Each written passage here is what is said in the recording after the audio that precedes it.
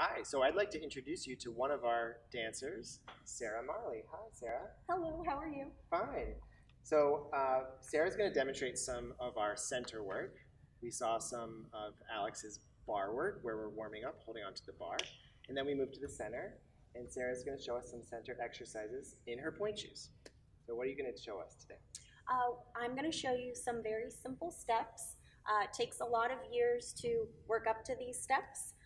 So after this, we'll show you a very simple thing you can do at home, but right now I'm going to show you the basics of point work. Okay, great. Okay. It's called an échappé. Her feet are escaping from fifth position. Passe, where she brings one leg up as an arabesque. Continue. And a pirouette. Ooh, pirouettes. Pirouettes are an exciting step. How do you do a pirouette without getting dizzy? It takes practice, and that's really all it takes is just practice, practice, practice. And the way you learn how to do it is by a thing called spotting. Can you explain how we can learn how to spot?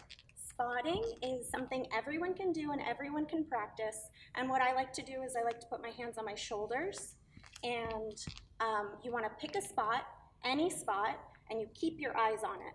What should happen is your head is the last thing to leave and the first thing to arrive.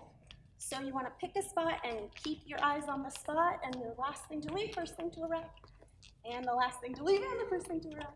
And you do it over and over again. Can you show us another pirouette so we can watch your head spot?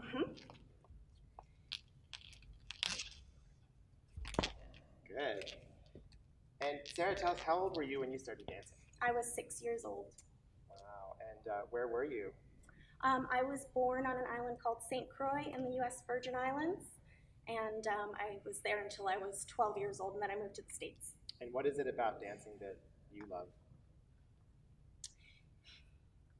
It's my passion. I love everything about dancing.